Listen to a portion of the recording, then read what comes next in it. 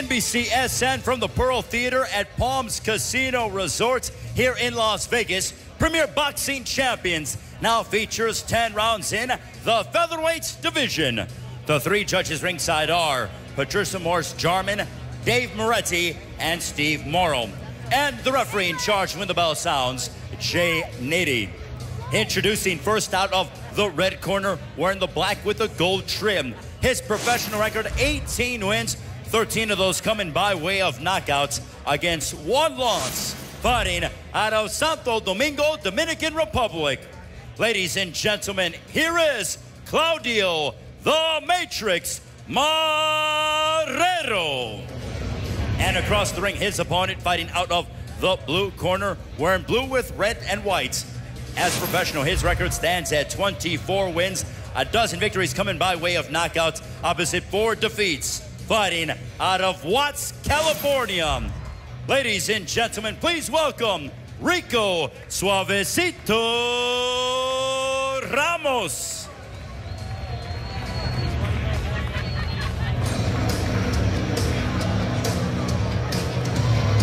10 rounds, 10 rounds.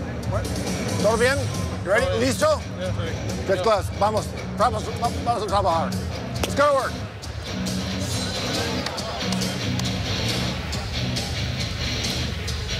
Rico Ramos, 28 years of age, an Olympic alternate in 2008 and a world champ in the 122-pound weight class. And Claudio Marrero came within 1 win of qualifying for the 2008 Olympics. Ramos fighting in Las Vegas for the 3rd time, Marrero for the 1st time. Scheduled for 10 rounds in the featherweight division. Marrero in the black trunks at 18-1, 13 via knockout. He has won his last 4.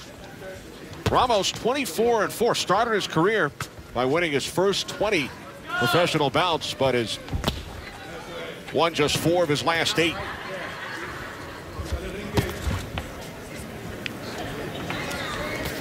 Bit of a feeling out process early. Always a feeling out process from any fighter. That's the key, to see what the other fighter has.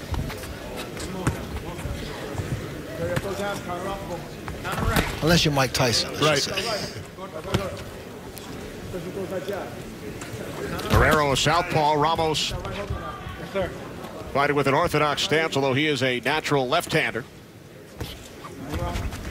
You've got like a boxing clinic going on here, you know, boxing 101, 102. Both of these guys, great stance, working off the jab, southpaw, orthodox. I think we're going to see some fireworks tonight, though.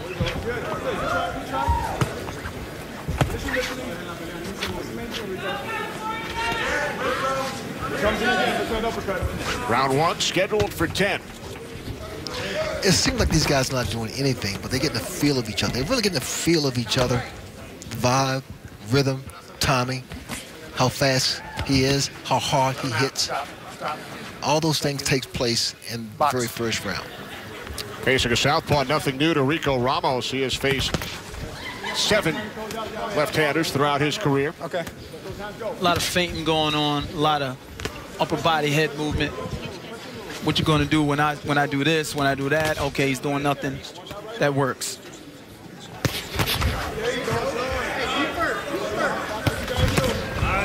Body shot by Marrero. Final minute of round 1. There's no knockdown, no knockdown.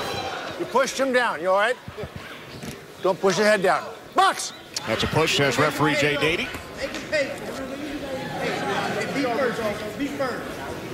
Good chess match here. This is a chess match. We're going to see a chess match tonight. Maybe in the 2nd or 3rd round, these guys are going to start to open up and, you know, explore a little more, explore some of that unknown territory. Rico Ramos coming off the longest layoff of his career, over 200 days, has not fought since last December. Marrero last fought in February of this year. 10 seconds remaining in round 1. Let him go. Let him go. Time. My time in the Navy is where I learned to be a boxer. It's where I earned my nickname. Steve USS Cunningham. is where I learned to fight. What a knockdown by Cunningham. That was huge. He's knocked out. Cunningham has flawed Fury.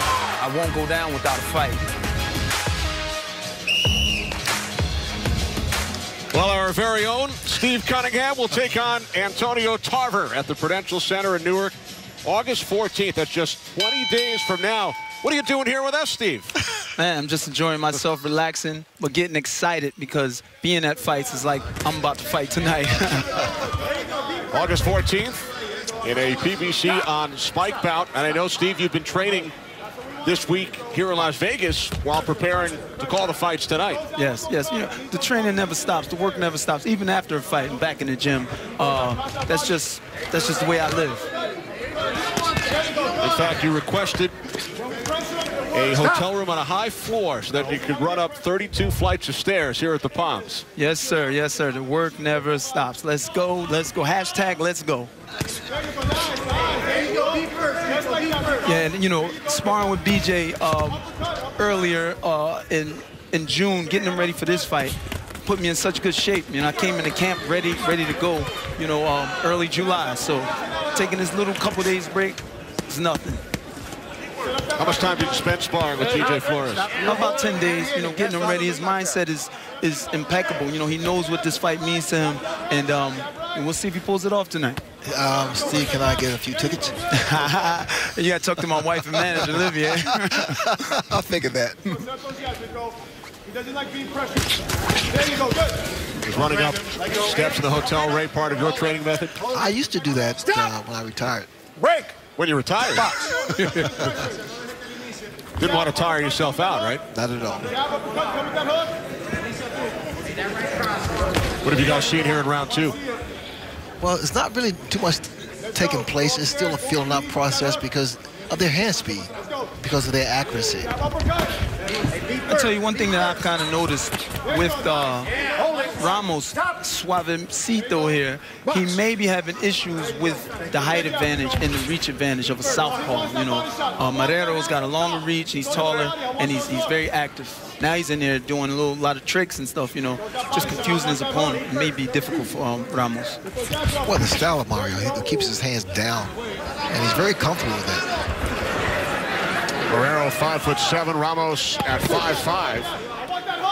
2-inch height advantage for Marrero from Santo Domingo in the Dominican Republic. With a guy like Ramos, though, no matter how the fight's going, we've seen in his last fight, he was getting beat all the way to the last round, and he knocked the guy out. So Ramos has that explosive power and that comfortability. Hey, I know I can knock guys out late in the fight. Right, he's actually done that twice in critical fights when behind on points. You're holding. A one-punch left hook to win the fight. Box. Final seconds, round two.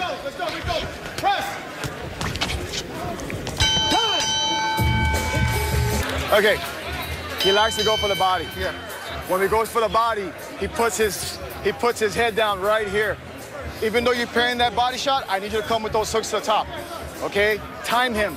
He likes all he wants to do. When you pressure him, he can't do nothing. Keep working on that. Pressure, double jab, combination. What a sweet overhand left by the southpaw Marrero. Beautiful shot.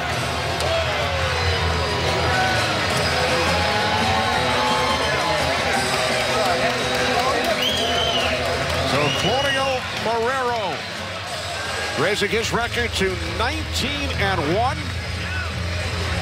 Ramos knocked out for the 6th time in his career.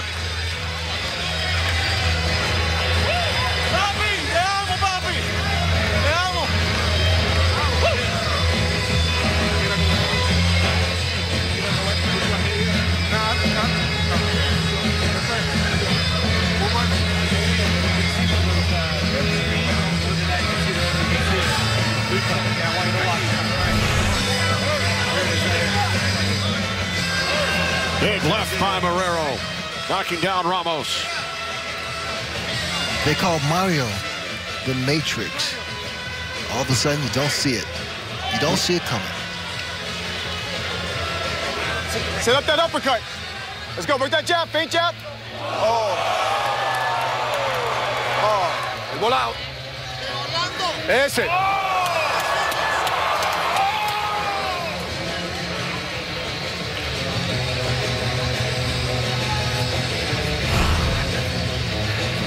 The big left from the southpaw, Claudio Marrero, victorious in his first professional bout here in Las Vegas.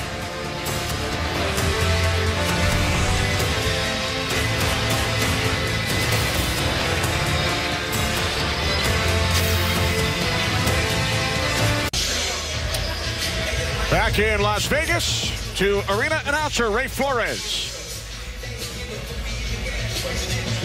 Ladies and gentlemen, the end comes at 20 seconds of the third round for your winner by knockout, Claudio the Matrix Marrero.